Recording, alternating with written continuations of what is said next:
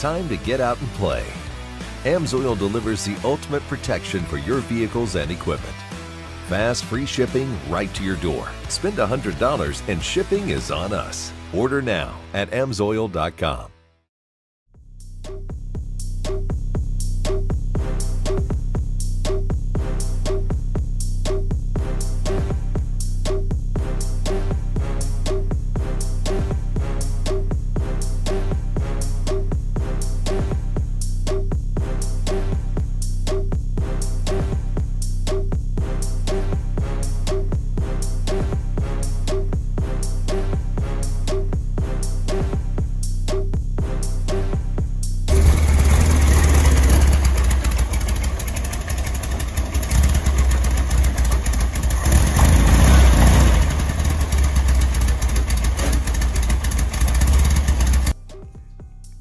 All right, guys, we got Greg's Bug back in here, and it's about 1,500 miles on it, and ready to do the oil change on here from this new motor build. So what Greg decided to go with is the AMSOIL diesel oil. Now, this is the 4 times more protection oil, and that's 4 times more than what is required by the rating on there. So excellent stuff. If y'all been watching, you can see that HiRevz is now a independent dealer for AMSOIL.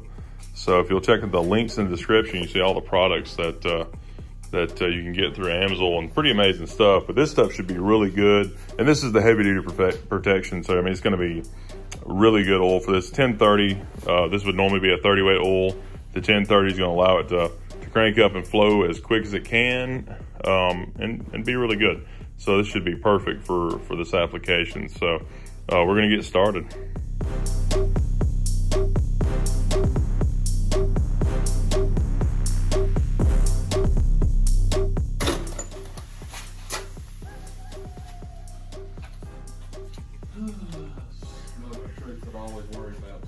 It's the cleanest bug engine bottom you've ever seen. And oil's all draining out now. So this is the part after every single engine build that I've ever done that's always kind of nail biter for me, because this is going to be a good indication of the health of the engine.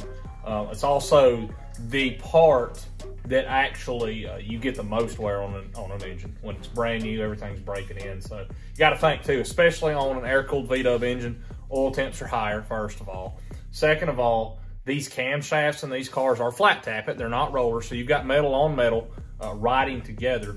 And also, they are not hydraulic lift camshafts. They are solid lift.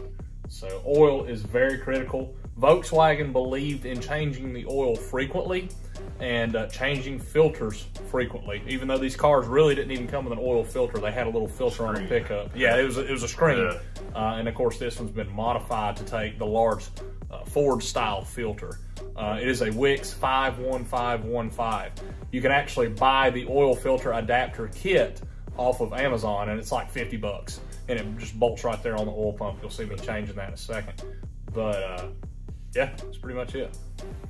Yeah, so it sounds like it's pretty much drained out now, and that'll work. And then we did warm up the engine a little bit. You saw us pulling it in here. You want to make it not crazy hot, but warm it up and let everything flow out real nice. So we're gonna go to the next step.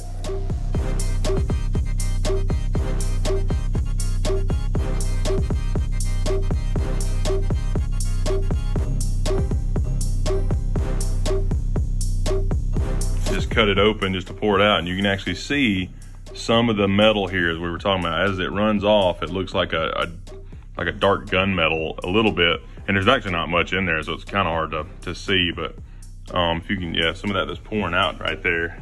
You can kind of see. Yeah, there you go. Yeah, there you go. See, it's got a little metallic look to it, but look how fine that is, though. That's not a heavy metallic at all. So, but the filter has done a fantastic job at catching it. Yeah, so I would say, honestly, too, this little bitty tiny. That's just break in. That's break in. Yeah, that's nothing. Yeah. Well, and something else I'll tell you that I added a lot of to this thing, zinc. It's also the reason why I chose the 10W30 diesel oil, zinc, you know. So this, I'm almost positive that this is a camshaft break-in. Oh yeah. I'm almost completely positive that that is camshaft break-in. Yeah, for sure. Yeah. Yeah, I'm not worried about that at all. What you're worried about are big chunks, which would be in these pleats. Yeah. And it looks really clean. Looks really clean. There's a couple little contaminants right there, but that's what you use a filter for, right? Yeah. Well, and you built the engine, and you know, stuff gets in there. Stuff that's in the in the you know, in the old oil cap that's on here. I mean, it could be anything, moisture buildup. You know, you're gonna have. You've got brand new gaskets in there. You've got new oil in there. You got a new filter in there. You've got, you know, all new. You got rubber pieces, and you got all kinds of stuff that. What's funny too is I guarantee you somebody's gonna get on there and comment, go, "Oh, there's too much metal. That's bad. This, that, and the other." One, it ain't big chunks, like I said, but two, you know how many pounds of oil pressure this thing holds at idle? Yeah. How much does it hold? It's like 60 pounds. 60 pounds. Yeah, I mean, it's a bunch. Yeah, which is plenty enough to tell me right off the rip this engine is not hurting at all. No, I mean, you could tell that. I mean, everything else was completely clean, and the filter did exactly what it was supposed to do. That's what you wanted to do. I mean, there was nothing in the oil when it came out, and we took this apart, and you can tell that that's extremely fine stuff. I mean, that's literally and if this was a roller setup, we probably wouldn't want to see very much metal. If this was metal. a roller setup, that would be bad. I would be pulling the motor off. Yeah, but this isn't a roller. I mean, this is all metal on metal clanging together most of the time.